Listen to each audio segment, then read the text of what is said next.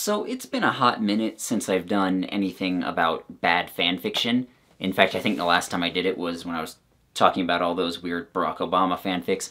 And the reason for that is that it's extremely difficult to find fanfictions that would really work to do a video about, because either they're all just really bad in a boring way where not much happens and it's not very fun and yada yada, or they're bad in the same way as everything else, where it's just things that we've seen before, and so it wouldn't really be that entertaining to read along with and laugh at. That's why it took me so long to do a read-through of My Immortal, and I really only did it because of Patreon people asking for it. And frankly, a lot of fanfictions are just kind of gross. You know, they're not as entertaining to read, or at least not as entertaining for other people to read. I still find them funny once in a while. But once in a while, you come across a fanfiction that is just so odd, not only in concept, but just like you hear the title of it and you're instantly going, oh, okay, that's what we're doing today? And I came across one of those recently, so here's the video on it. It's called Trapped in a Island with Jenny Nicholson. This is the introduction song. It's not very good, but it's not too long. The title of my video is not a typo, by the way. That is actually what this fanfic is called. Now, for those unfamiliar, Jenny Nicholson is another YouTuber who has been around for quite a while. We actually have a pretty similar setup.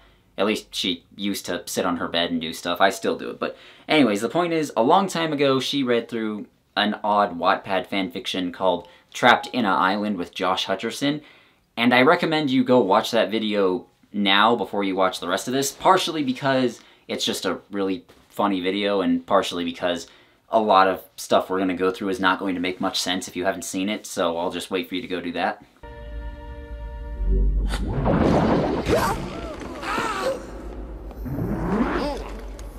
Are you back? Cool. So, I came across this one basically by chance a little while ago, and I thought, huh, that's kind of funny. I didn't think there'd be anything too odd about it. I thought it would basically just be repeating the events of Trapped in an Island with Josh Hutcherson, only replacing Josh Hutcherson with Jenny Nicholson. This one kinda does that, and honestly I waited for a while before I did anything with this, partially because I figured if anything, Jenny Nicholson would want to do a video on it, and she would have the first rights to it as far as I was concerned. But one, it's been around for quite a while, and two, if she's aware of it, I don't think she's a fan. So the summary is, tourist John idolizes Jenny Nicholson and would do anything to hang out with her. A big wave inexplicably brings them together. An accident happens. A self-insert character is introduced and a hot celebrity washes ashore. Parody of Trapped in a Island with Josh Hutcherson, all rights reserved. Now, I find the fact that this is called a parody kind of interesting, because Trapped in an Island with Josh Hutcherson was already very strange, and I'm pretty sure it was trolling, or at least partially trolling. So making this a parody, I'm not sure how you could really make that more ridiculous. So at the beginning of chapter 1, the author Tara Jean says that she did go back and fix some plot holes and continuity errors, and so she has tweaked some things, but you should keep that in mind as we go ahead, that this is the edited version. Like, this was improved upon from what was before. And also, if it's meant to be a parody, why would you really care about continuity errors and plot holes and stuff, especially considering how full of those the original story was? Like, wouldn't having continuity errors and plot holes, shouldn't you make them even bigger and more obvious if you're gonna parody something? Alright, I guess I'm thinking too much about it. Taurus POV. If you knew me at all, you'd know I wasn't an ordinary girl, like my parents thought.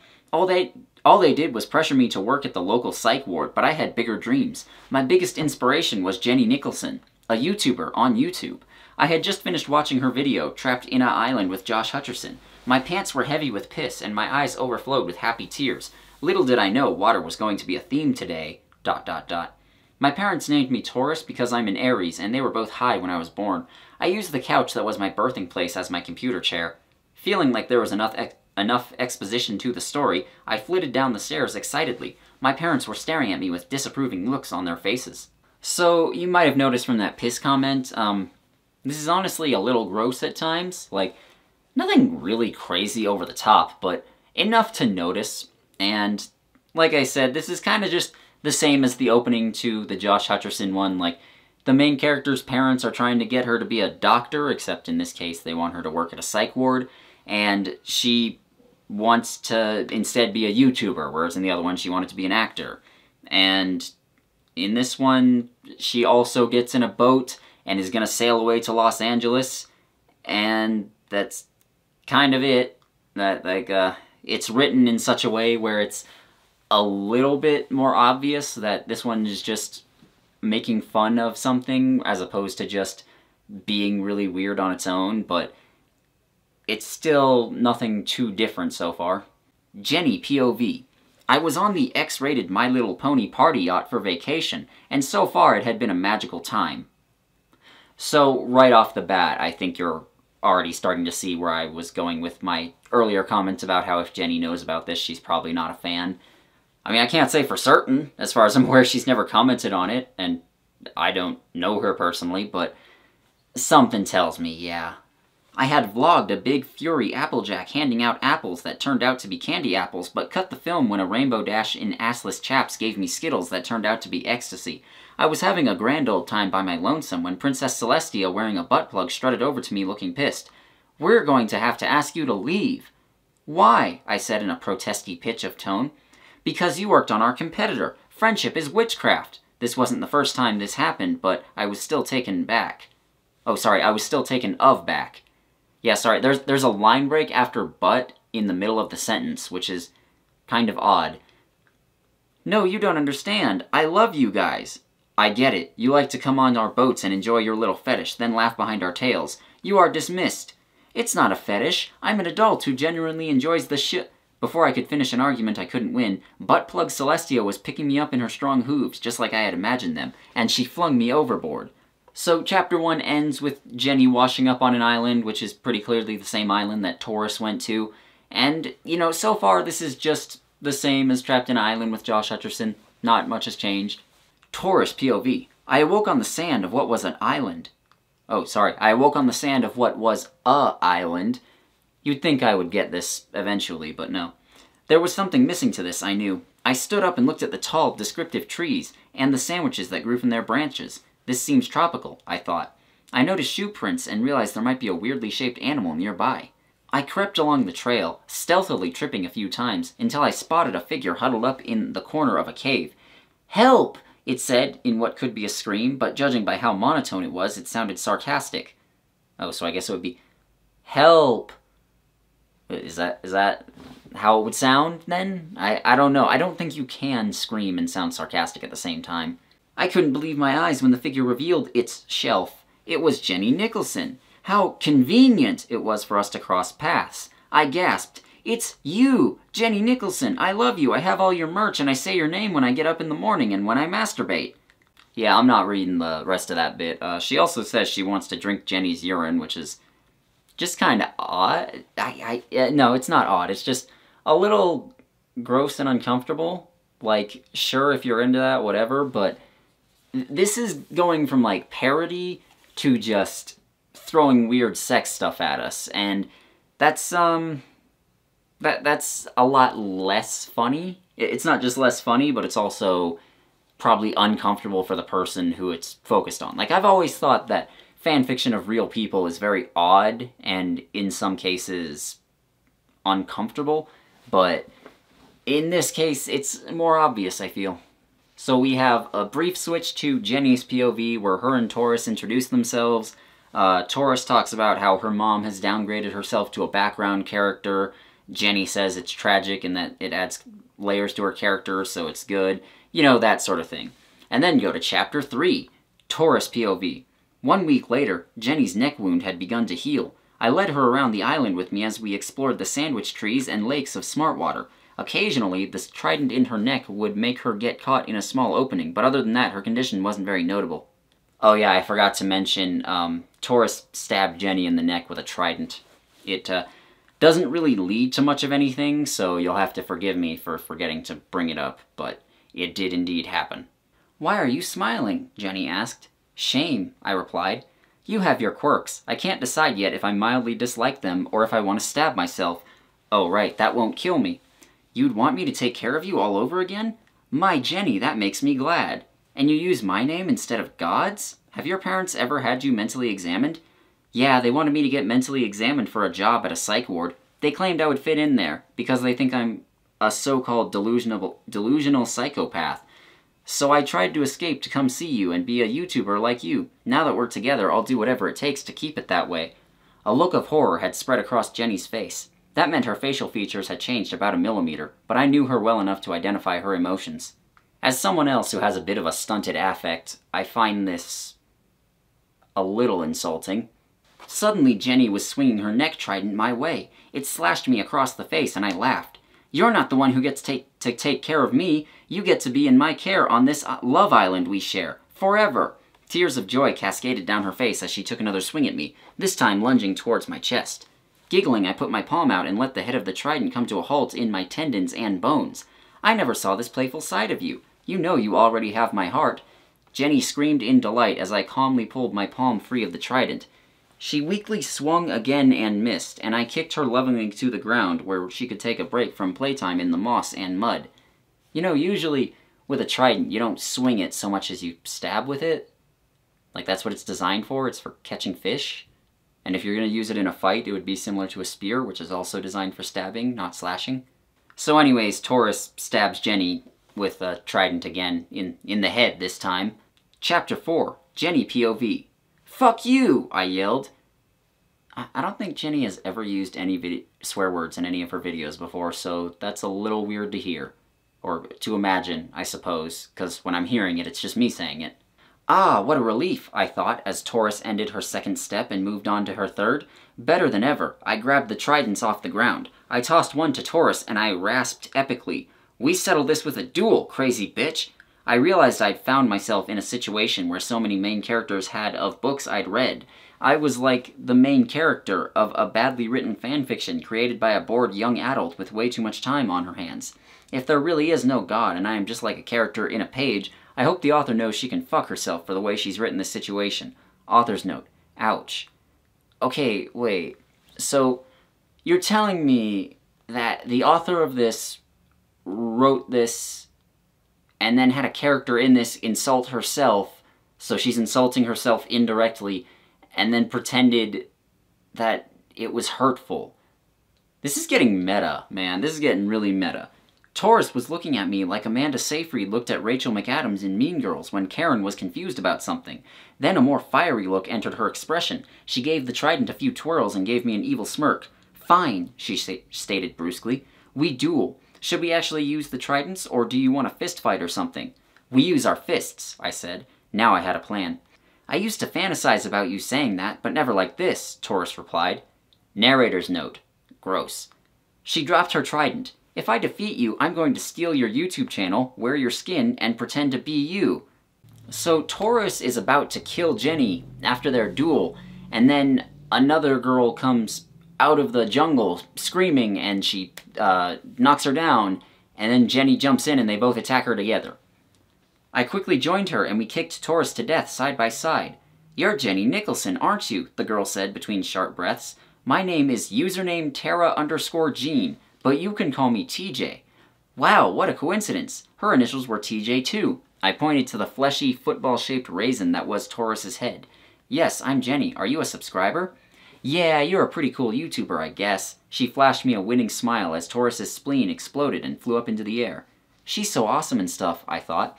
I'd never felt this way about someone before. It's like I couldn't think a single negative thought about her, like she was the coolest, most interesting, and desirable person on an island. She made me feel like I could forget the intense trauma I'd just gone through instantaneously, so that we could have a day together that subscriber like her would fantasize about having. To be continued. Author's note. Thanks for the great feedback, everyone. Taurus is dead. And up next is Chapter 5, which is actually the final chapter. Even though this thing is officially labeled as ongoing, it hasn't been updated since 2018, so I think it's safe to say that it is finished. Username Tara_Jean POV. I stared at Jenny Nicholson in the face, a million thoughts running through my head. First, like how this morning I had woken up in the shed that the organization had named me Emerging Artist of the Year had sculpted for me. I had sprung out of my bed with my messy blonde hair falling gently down my shoulders and baby smooth skin. You know, I feel like that's supposed to be poking fun at the way that a lot of fanfictions will not only have characters whose appearances are described in way too much detail, but they're also just way too perfect. But part of me also feels like maybe this author, despite trying to do a parody, is not skilled enough to do that. It's also revealed that apparently Tara_Jean was actually live streaming this whole thing while she was killing Taurus along with Jenny. Like, I guess this island has enough of a Wi-Fi signal to do that, which makes me wonder how much of a deserted island is it really, and how have they not run into any other people? Like, and I know in the original Trapped in an Island with Josh Hutcherson story, it is explained why the author was there. Author self-insert, who is also a different author self-insert than the original author self-insert. Trust me, like I said, you need to watch the original video before you understand what's going on here, so if you're someone that hasn't, then you deserve to be confused by that. But, yeah, there was at least an explanation. It was a stupid one, but it was there. This one, there's no reason for her to be on the island. It's just, alright, so Tara_Jean and Jenny get to know each other much the same way that Taurus and Jenny just got to know each other, and then they walk through the jungle and stuff. Jenny blew the seeds off of one of those gray, seedy-ass weeds and looked wistful. No, I don't think I could ever live a normal life again. I'm too famous and too deep into YouTube and the various cults I'm in. Sometimes I wish I could go back to when I didn't get harassed at Comic-Con, back when I could read my emails with a glass of wine and not having people email me bad fanfiction, you know? But you read the fanfiction anyways? Oh yes, it's quite entertaining and makes for good video content. Those stories are prime examples of bad, self-inserting wish fulfillment with unrealistic, nonsensical story arcs. Okay, just because you're self-aware about it doesn't make it better. So they decide to take a shower and they put on a sexy red string bikinis and the same Gucci jumpsuit but in red, worn on over their bikinis. I'm not sure where they're getting any of these things. It's just, they're getting them. Someone is coming toward us! I turned to where she was looking as a shadowy figure front-crawled towards us. His silhouette was short and stocky, with a square jaw and short, messy hair. As he got closer, I saw his nipples pointing through his wet, white t-shirt that was stretched over bulging muscles. He had a cute face with nice brown eyes. Wait, could that be who I thought it was? Hi, my name is Josh, Josh Hutcherson said. Okay, like, what is going on anymore? Like, to do a parody of something, or to do satire as well, which is similar to parody, but not quite the same, you have to have clarity of purpose with it. Like, part of me just wants to laugh at how stupid this is, and clearly the author knows it's stupid, but it still needs to work on some level. So Josh Hutcherson is there, and he's like a hunk and stuff, and Jenny and Tara_Jean are both kind of into him, but also kind of into each other because the sexualities of these characters were not very well defined. And Josh wanted to show Tara_Jean a birthmark that he had, but it turns out it was actually a digital clock that was embedded in his neck, and it's counting down. And the doctor says it's a rare condition, and when it reaches 0, he's going to die. Like, at this point, it's just weird in a different way than the original story was weird. Or really, this whole time, it's been weird in a different way. Like, it's not just the same story kicked up to 11. It's just going in a different direction. It's weird. And anyways, it says that Josh has 15 seconds to live, and then he dies. There wasn't much point to that. It just sort of happened. And then Jenny decides that she wants to kill Tara_Jean, and so she does, in fact, kill her. I explained all of this to TJ out loud as I quickly took the knife out of my back and rammed it into her skull, like it was a bulletin board, and I attacked it. I wasn't going to waste any time monologuing and ruining my one chance of killing the protagonist, in doing so becoming one myself. However, I don't think she understood what happened because She screeched over the top of the monologue, and the way I jammed all of the words into the span of .6 seconds made it sound like, I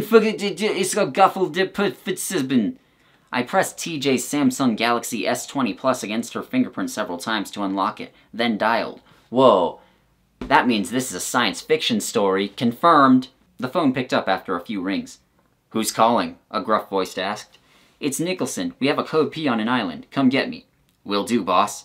About an hour after I called, I heard gay club music in the distance and saw a black, glittery figure out on the ocean. The Friendship is Witchcraft XXX party boat sailed gracefully ashore, and my fixer Ray came off the boat and gazed at the gore before him. He spoke into a walkie-talkie in a low voice. Looks like a bad stab wound on Jenny. Bring the health kit and other stuff. Stat. He crouched down. Do you want me to get rid of these bodies? No, I panted. I framed it to look like a murder-suicide. Just throw away this phone and these boots that I used to kick someone to death in. Copy that. Ray let out a single glistening tear and it slid down his hard face. We missed you. We're so glad to have found you. There's another disappointing Marvel movie out and people need a sardonic review of it. I will definitely do that at some point, I said. But first I'm going to take a vacation. The girl who died has a mansion here for another month. I checked it on her Google Calendar. I want you and all my friends on that boat to stay here and celebrate things coming to an end. Ray nodded with a small smile on his face. I love you like a daughter, Jenny, he said, as some people came out with the medical stuff for me. Ray headed back to the ship. His glittery fake rainbow tail swayed to and fro, and it gave me hope for the future, but not for the Marvel movie. The end. So, I'd like to say that was a bit of a journey, but it really wasn't. It was kind of stupid, and I can't say I was bored, but, I'm just kind of confused now. Like, I'm not sure what the point of that was, but hey, I guess it's not hurting anyone, but it doesn't paint Jenny Nicholson in exactly a great light, which is what I meant when I said I'm not sure she would be a fan of this if she was aware of it. I kind of wish I could glean some, like, broader message from this, or deeper themes, but I don't think there's any of that, really. Like, I think it's kind of odd how we now have fanfiction of real people, which is itself derived from fanfiction based on real people. And I kind of want this chain to keep going. I want it to reach a point where everything that we read and watch and hear about is easily traced back to a real person. Like, you know, I want them to make a Marvel movie and then come out of it and realize, wait a minute, this is basically just the life of Martin Scorsese. Like, I want that to be happening. And I hope you enjoyed yourself. I know I did. I didn't, but, you know, I hope you enjoyed yourself. Special thanks to everyone who watched this far, including and especially my patrons and channel members. My $10 and up patrons include Oppo Savalainen, Olivia Rayan, Brother Santodes, Buffy Valentine, Carolina Clay, Christopher Quinten, Dan Dan, Echo, Joel, Karkat Kitsune, Liza Rudakova, Lord Tiebreaker, Madison Lewis Bennett, Marilyn Roxy, Micah Phone, Sad Mardigan, Tobacco Crow, Tom Beatty, Vey Victus, and of course, all the other names listed here. You guys are great. Without you, I wouldn't be able to do this. If you want to get your name put up here, then consider becoming a patron. You get stuff like early access to my videos, and if you don't want that, then how about maybe just becoming a channel member, or dropping me a tip over on PayPal, or just, you know, sharing this video. You get the picture. Goodbye. Bye.